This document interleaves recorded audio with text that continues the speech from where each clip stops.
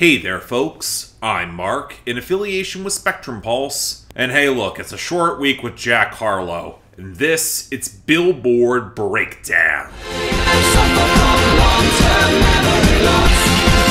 I don't remember. This is the sort of week where it feels like there should be a bit more going on than there is. Given the short notice and relative lack of promo, I'm not really that surprised that we didn't get a Jack Harlow album bomb, but it is the relative lack of other activity that's got me a bit perturbed, especially given that I don't really see Ed Sheeran making a greater impact next week. Now, whether or not his label might have been even trying to bomb the charts, well, okay, going less commercial doesn't seem like it's working for anyone, even if the music might be better. But hell, I would argue that this slowdown is more than just there. Look at our top 10, where Last Night by Morgan Wallen once again squats at number 1. While it might not dominate streaming at the very top, its margin there is so good that, along with major airplay gains, I'm not sure what can really challenge it. Yeah, Kill Bill by SZA holds at number 2, but it lags on streaming, radio's in freefall. I think it had its moment, and now it's just over. I say something similar for Flowers by Miley Cyrus at number 3. Streaming is slipping, radio peaked, the only question will be how fast it falls off. That opens up the door for Ella Bella Sola by Eslabon Armado and Peso Pluma at number 4. It rules streaming, it's now got sales traction. I think the lack of radio will prevent it from getting that top spot, but it is making moves. Similar case for Calm Down by Rema and Selena Gomez up to number 5, where the radio growth is still strong and streaming seems to be finally shifting into gear. Tracking momentum will be really key here. And hell, while radio was unstable for Creepin' by Metro Boomin, 21 Savage in The Weeknd at number 6, it still had enough of it that it actually picked up a spot here. Now that might actually be because 1% by Bad Bunny and Grupo Frontera slid down to number 7. To me, it's kind of marginal because the streaming is solid, but the radio's just not moving up very quickly.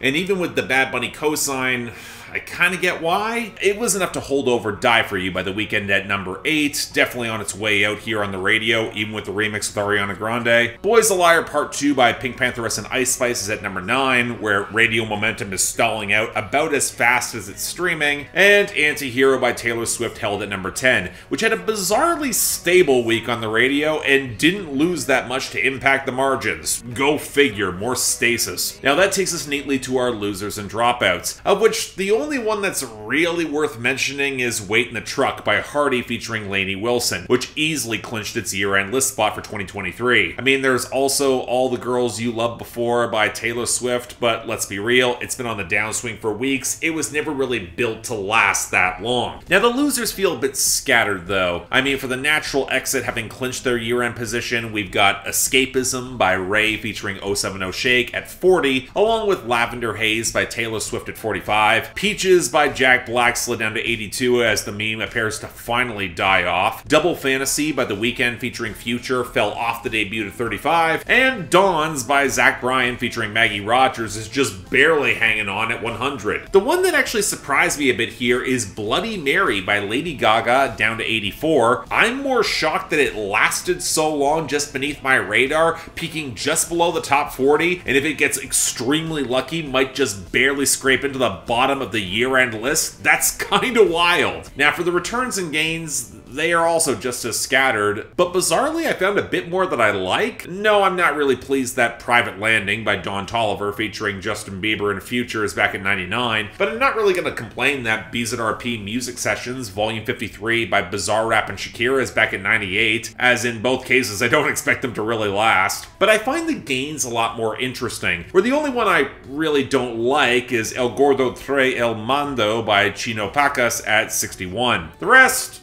well, okay, Memory Lane by Old Dominion at 75, and It Matters to Her by Scotty McCreery at 73. They're more forgettable than good. I See You by Coco Jones at least has some promise in R&B up to 63. And Human by Cody Johnson's finally getting the proper push at 62. Took them long enough. But the big stories are Karma by Taylor Swift spiking nicely to 52. The second it gets a video, it's going to be real big. And the biggest surprise with Cupid by 50/50 up to 19. I mean, whatever formula they have to make this work in the American market, it clearly is connecting. It's one of the few K-pop songs that have charted recently that I really like. I mean, you can chalk a lot of the gains up to streaming, but it's also got a bit of radio. I'm really curious how much of a run this can make. I'm on board. But that takes us to our rather shockingly limited list of new arrivals.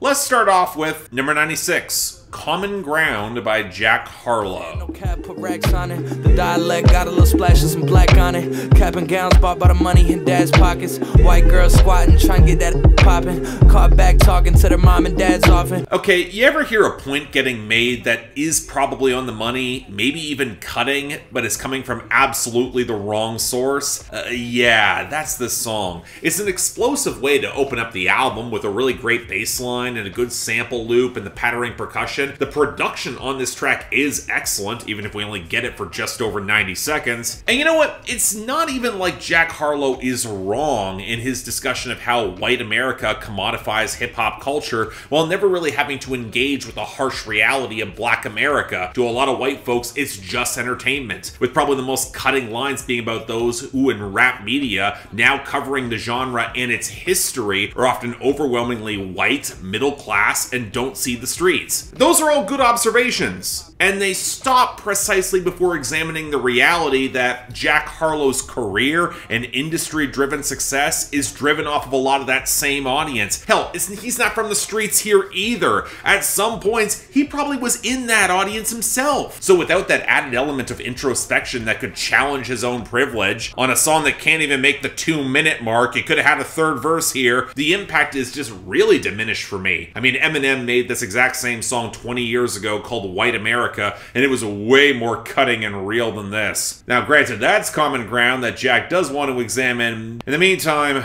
song's fine. Should be way better. Number 91, People by Libianca. For the past 5 days, did you check on me? Now did you look for me? I walked in the room, eyes are red, and I don't smoke banga. Did you check on me? Did you check on me? Now did you notice me? So this song's been blowing up worldwide, especially in the UK. I wasn't initially familiar with Libianca, but she was originally born in Minneapolis. Her parents relocated to Cameroon. She was on The Voice in 2021, and while getting eliminated pretty early, she still got signed. This is her breakout song. And it's actually a really good track, taking a very gentle Afrobeat groove with subtle reverbed R&B melodies that do a lot to center Libianca's singing and her layered vocals. Perhaps a bit over-processed for what this needs to be, but it works in the context, where she explores her cyclothymia, a mood disorder that can leave her in deep wells of depression that she's been trying to mask, where folks mistake her reddened eyes for smoking weed and just not crying, made all the sadder by the fact that she'll then question God why she's gotta have to go through all this and then put up a facade of strength. So it's a very understated, very sad song, but I also think the hook really works. I really like how the vocals are layered. I think this is a really promising breakthrough. I mean, kind of sad she had to go there to make this, but this works. Great stuff. Number 88, Waffle House by the Jonas Brothers. Conversation at the Waffle House. Headstrong father and a determined mother.